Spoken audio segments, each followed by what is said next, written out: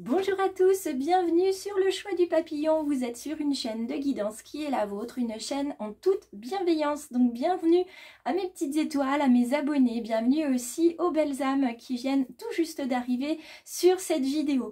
N'hésitez pas à vous abonner si cette vidéo vous plaît, si mon univers vous plaît aussi. Donc allez regarder un petit peu ce que je peux diffuser sur cette chaîne. N'hésitez pas aussi à vous abonner ou tout simplement aller jeter un coup d'œil sur les réseaux sociaux Facebook et Instagram. Pour suivre le choix du papillon ensuite, c'est très simple, il suffit de s'abonner, il suffit de dire que vous aimez la page et puis vous recevez ensuite toutes les publications sur votre fil d'actu où vous recevez en fait une notification comme quoi il y a une nouvelle publication sur YouTube. Voilà. Je vous en dirai un petit peu plus à la fin de la vidéo, donc n'hésitez pas à rester jusqu'au bout ou alors à aller écouter un petit peu plus comme vous le souhaitez. Vous allez regarder la vidéo comme bon vous semble, vous pouvez passer, revenir, etc. Comme vous pouvez aussi partir du choix du papillon et revenir quand vous le souhaitez, puisqu'ici je n'oblige personne à partir ou à rester. Moi c'est vraiment une chaîne de bienveillance, donc c'est vous qui voyez ce qui résonne pour vous. Aujourd'hui pour cette guidance du mercredi 12 juillet 2023, on va venir regarder un tirage général avec les énergies du grand peuple animal ici, ce grand oracle que nous avons, et puis ensuite on verra avec l'oracle des miroirs et puis l'oracle d'Amaham ce qu'on a à nous dire. Donc évidemment là aussi vous prenez ce qui résonne en vous, ce dont vous avez besoin pour avancer et vous y allez au cœur et à l'intuition, libre arbitre. Attention, c'est parti, installez-vous confortablement et faites-moi un petit coucou dans les commentaires si vous en avez envie. Alors, on démarre avec l'oracle du grand peuple animal d'Arnaud Rioux, que vous pouvez également retrouver sur YouTube, qui fait des petites vidéos, podcasts, pour vous expliquer beaucoup de choses sur la spiritualité. Donc, si ça vous intéresse, n'hésitez pas à aller regarder là aussi. Moi, j'y vais régulièrement. Je trouve que c'est quelqu'un qui parle simplement et de manière accessible. Donc voilà, si vous voulez en savoir plus, notamment sur le chamanisme, allez voir Arnaud Rioux sur YouTube. Alors, c'est cette carte qui est venue à nous. Aujourd'hui, nous avons Loi dans sa version droite. Loi, systématiquement, pour ceux qui me connaissent, savent que cette carte-là me fait penser à une chanson, Les Oies Sauvages, évidemment. Mais Loi, avant d'être une belle chanson, c'est un animal qui nous parle de communication. C'est un animal qui vient nous parler d'union, de couple, pas forcément de couple sentimental, mais de faire couple avec quelqu'un, de retrouver son âme sœur par exemple. L'âme sœur, c'est votre âme qui est coupée en deux, d'accord? C'est pas une flamme jumelle, c'est retrouver en fait une partie de votre âme auprès de quelqu'un. Moi, mon âme sœur, c'est mon fils. Vous, votre âme sœur, si vous souhaitez le découvrir, en tout cas si vous êtes en couple actuellement, je peux, avec la numérologie karmique, vous indiquer si la personne qui est avec vous est votre âme sœur ou non. Attention, c'est pas parce que c'est pas un bout de votre âme que c'est pas quelqu'un qui est important pour vous. Mon mari, par exemple, n'est pas mon âme sœur, mais en revanche, c'est ma flamme jumelle et c'est quelqu'un qui a une âme qui suit la mienne. Depuis plusieurs vies antérieures, nous nous suivons, nous sommes en couple depuis très longtemps maintenant. Alors, Loi sauvage, elle vient vous parler aussi de constance. Qu'est-ce que ça veut dire la constance auprès de vous, auprès de vos valeurs? Ça veut dire qu'on va vous demander de ne plus douter de vous, de ne plus vous laisser voler dans les plumes. Et de croire que vous êtes capable de voler par vous-même. Donc pour certains, il y a une dépendance affective qui est présente depuis de nombreuses années, voire même un lien karmique qui est fort avec une personne de votre famille. Et il est nécessaire maintenant, on vous dit, les guides vous disent, tu es capable en fait de voler de tes propres ailes. Tu es capable de faire les choses très bien, à ta manière, et tu n'as pas besoin de l'approbation non pas d'un aïeul, mais d'un frère ou d'une sœur. Voilà, tu peux faire tout seul, et foi en toi, trouve ta force aussi dans le collectif, c'est-à-dire dans le groupe, dans les personnes qui sont autour de vous, la famille que vous avez construite, les amis de cœur qui sont là, votre famille de cœur, n'hésitez pas. Et puis bien sûr, votre famille d'âme, les personnes auprès de qui vous vibrez et qui vibrent autour de vous. Il y a des personnes comme ça où vous dites, mais je la connais pas, mais pourtant, je suis bien avec cette personne, j'ai le sentiment que je peux tout lui dire, que je peux me montrer comme je suis vraiment. Eh bien, c'est des personnes qui font partie de votre famille d'âme. Donc, laissez-vous porter par ces personnes-là, par cette énergie. Ne dépendez de personne d'autre que vous, mais laissez-vous porter aussi de temps en temps par l'énergie des autres.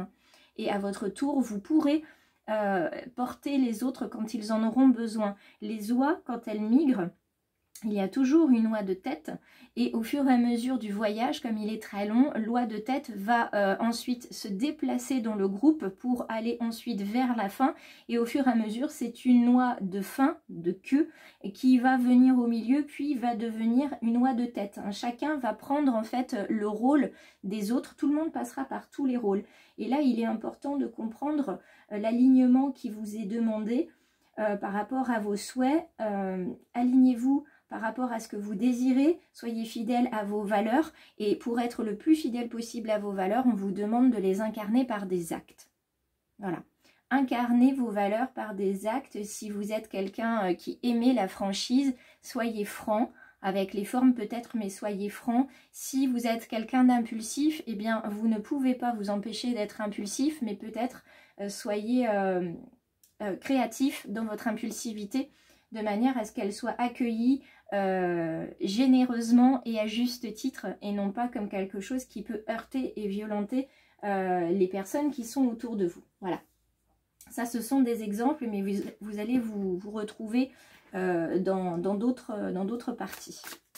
Alors on regarde l'oracle d'Aman de Stéphanie Gras. Alors ces deux-là, je les laisse et c'est celle-ci qui est restée cachée. La consolation méritée. Là, avec cette carte-là, on est dans le sentiment, on est aussi dans la jalousie que certains peuvent ressentir, une envie. D'autres sentent bien qu'il y a des personnes jalouses autour d'elles. En tout cas, on vous parle non pas que de jalousie et d'illusion, on vous parle de fragilité comme une force et d'une chance en fait de saisir cette fragilité comme telle pour révéler votre sincérité. Donc là, la consolation méritée, elle ne vient pas seulement vous parler de cette jalousie, elle vient aussi vous parler de tout ce qui va avoir trait à vos émotions. Les émotions évidemment de tristesse, mais pas que. Il est très important aussi de voir que quand on est triste, de toute façon, même si on se sent en ce moment déstabilisé ou épuisé, c'est qu'il y a un changement en fait qui est salutaire aujourd'hui pour vous. Il y a un nettoyage à faire. Donc ça peut être évidemment désagréable, mais sachez que c'est, comme on dit, un mal pour un bien. S'il y a des pleurs qui coulent sur vos joues, si vous ressentez une profonde tristesse, une mélancolie, c'est parce que quelque part vous avez besoin d'évacuer ces émotions-là. Donc laissez ces choses se faire tranquillement, puisque ça va vous apporter en fait du calme. Cette souffrance qui s'exprime par les larmes, elle est due à la pression de l'extérieur. D'accord? Les responsabilités qui sont très fortes, à un moment donné, les nerfs lâchent, donc on craque évidemment. On a l'impression qu'on n'arrive à rien, etc. Mais là, cette carte-là, elle vous conseille de vous purifier. S'il y a des pensées négatives qui vous conduisent à ne pas bouger, à être dans l'immobilisme, dans l'enfermement, on vous dit il faut vraiment vous décharger de ce poids qui est trop lourd sur vos épaules. On vous incite à revoir aussi votre positionnement. Le fait que vous soyez toujours dans les mêmes situations, le fait que vous preniez peut-être les choses très à cœur, trop à cœur, le fait que vous vouliez absolument gérer des choses parce que ne pas gérer pour vous c'est compliqué. Donc ce surcontrôle, ce manque de lâcher prise, effectivement à un moment donné ça vous enferme, ça vous étouffe. Et il faut exploser cette carapace en fait de responsabilité à un moment donné. D'accord? Donc si vous vous sentez complètement à plat, c'est normal aussi. Pas de panique. Vous allez atteindre vos objectifs. Restez focalisé sur votre détermination, sur votre persévérance. Soyez patient et les choses vont venir. Il y a de grands changements à vivre, mais avant de pouvoir vivre les changements, il va falloir faire du nettoyage. Et c'est assez drôle de lire ça parce que chez moi, ça résonne dans le sens où je suis en train de faire un grand rangement dans la maison, de retirer ce qui n'est plus utile, ce qui est obsolète, etc. Ça faisait déjà un petit moment que j'avais commencé, mais là, c'est vraiment très très fort dans le sens où je vais quand même jusqu'à donner la moitié de mes meubles pour vraiment faire de la place, pour pouvoir vivre dans un environnement plus épuré, plus confortable pour tout le monde. Hop. Donc, le nettoyage, il est énergétique, bien sûr, mais avant d'être énergétique, il est physique. Faites le tri, tiroir par tiroir, ce que vous gardez, ce que vous ne gardez pas, ce que vous donnez, ce que vous jetez, et ensuite rangez. Vous allez voir, et remerciez bien ces objets qui vous ont accompagné. Les vêtements également, hein, c'est important de faire du tri chaque année, même régulièrement, pour ne pas se sentir étouffé par les objets qui ont également une énergie, celles qu'on va leur laisser et celles qu'ils vont prendre. Donc faites bien ce nettoyage là. Et puis pour le nettoyage énergétique, n'hésitez pas à venir vers moi pour une séance Reiki. Je saurai répondre présente. Allez, dernière carte. Carte de l'échec, hein, c'est ce que vous ressentez peut-être, hein, certains d'entre vous. Mais dites-vous bien que si c'est un échec, on verra pour quelle raison c'en est. C'est une non-réussite plutôt qu'un échec. Est-ce que ça peut vous apprendre sur vous et votre manière de faire? La carte du voyage, ici. Alors la carte du voyage, elle vous demande évidemment de prendre de la hauteur par rapport à ce que vous faites et de trouver un équilibre avec la boussole.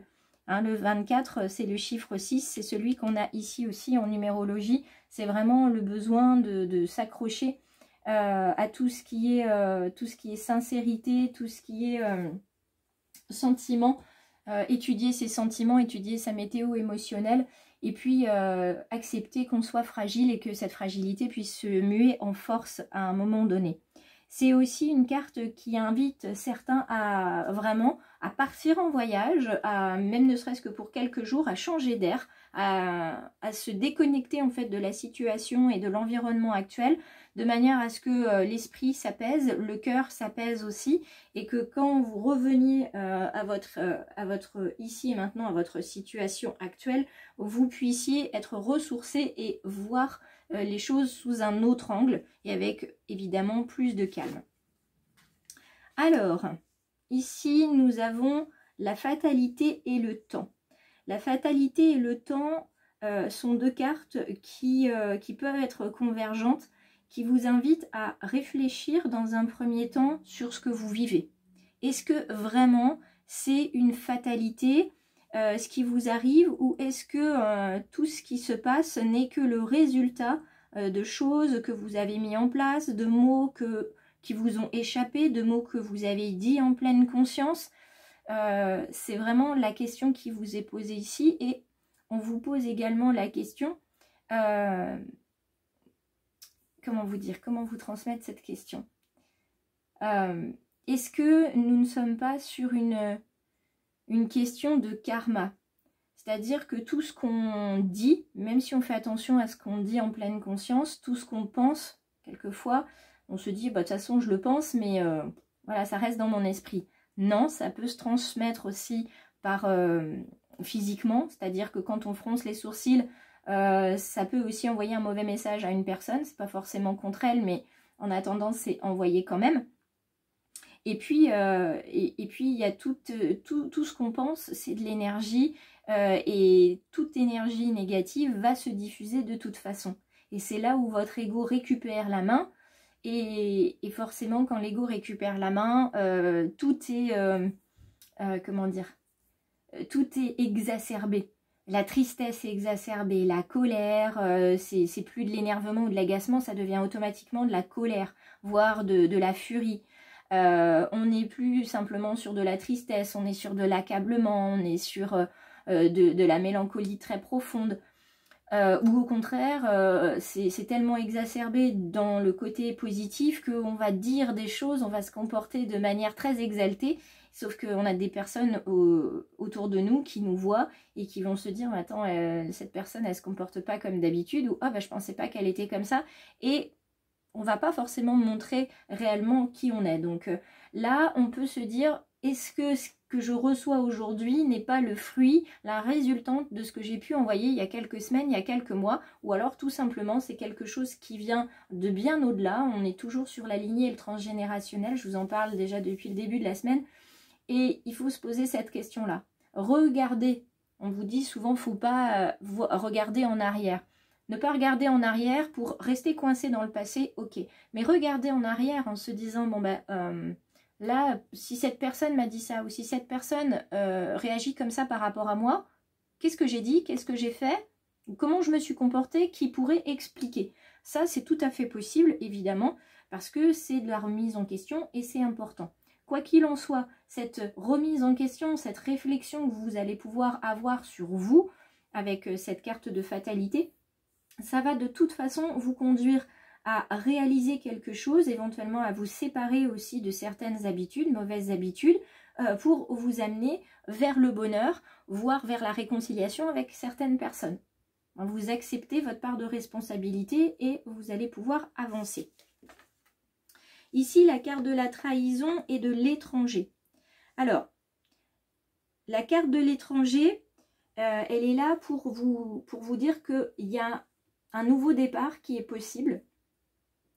Vous vous permettez quelque chose, vous vous engagez dans quelque chose et vous vous engagez notamment à travailler sur la blessure de trahison que vous ressentez actuellement parce que vous avez envie de vous reconstruire, vous avez envie de prendre possession de votre pleine puissance, vous avez besoin d'apprendre à communiquer avec amour et tendresse et vous ressentez ce besoin de vous faire confiance et de faire confiance aux autres. Donc là, aujourd'hui, il y a ce véritable engagement de vous dire que tout n'est pas fatalité, tout n'est pas fini. Hein. Quoi qu'il en soit, vous avez toujours la possibilité de modifier le cours des choses parce que vous avancez, vous devenez chaque jour une version différente de vous. Vous avancez sur votre chemin et vous avez cette envie et ce besoin. Aujourd'hui, on a beaucoup de 6 qui sont là, on l'a ici, là. Et on l'avait aussi dans le voyage. Donc ça va vraiment être un voyage au cœur de vous, au cœur de vos sentiments, de votre météo émotionnelle. Et ce travail que vous allez pouvoir engager avec moi ou sans moi sur votre blessure de trahison, vous allez voir très rapidement qu'elle va vous conduire vers une deuxième blessure d'âme, puisqu'on en a toujours une qui est facile à identifier, c'est ce que j'appelle la blessure majeure. Et puis vous avez la blessure mineure, c'est celle dont on ne voit pas tout de suite qu'elle est là, et pourtant en termes d'importance, c'est la blessure mineure qui vous fait le plus de mal, qui s'est ancrée le plus profondément en vous. J'espère vous avoir apporté des clés pour pouvoir penser, ressentir les choses différemment, et que vous aurez envie de vous abonner à la fin de cette vidéo, donc maintenant, en cliquant sur s'abonner évidemment. N'hésitez pas à prendre contact avec moi, vous avez toutes les informations dans la barre de description, le mail, et puis Facebook, Instagram, et en allant sur le choix du papillon sur les réseaux, vous trouvez également, vous trouvez pas que l'adresse mail, vous trouvez aussi mon numéro de téléphone pour prendre un rendez-vous qui peut être soit en distanciel sur Messenger, soit en présentiel si vous êtes dans un rayon géographique proche du mien. Je vous laisse sur ces quelques mots, je vous invite vraiment à voir que tout n'est pas décidé d'avance, mais par contre rappelez-vous bien que rien n'est dû au hasard.